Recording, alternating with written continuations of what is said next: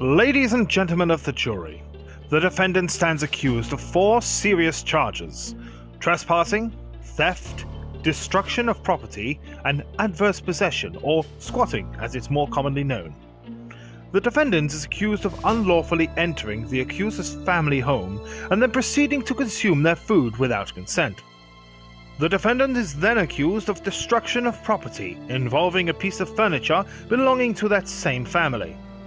She is then accused of attempting adverse possession by sleeping in the very beds of the accusers. After an hour or so, the property owners returned to the carnage and confronted the trespasser. After a heated exchange, the accused fled the scene but left ample evidence to prosecute. DNA from the spoon used to eat the food, a blood sample while she scratched herself destroying the furniture, and a hair sample obtained from the bed she was found sleeping in.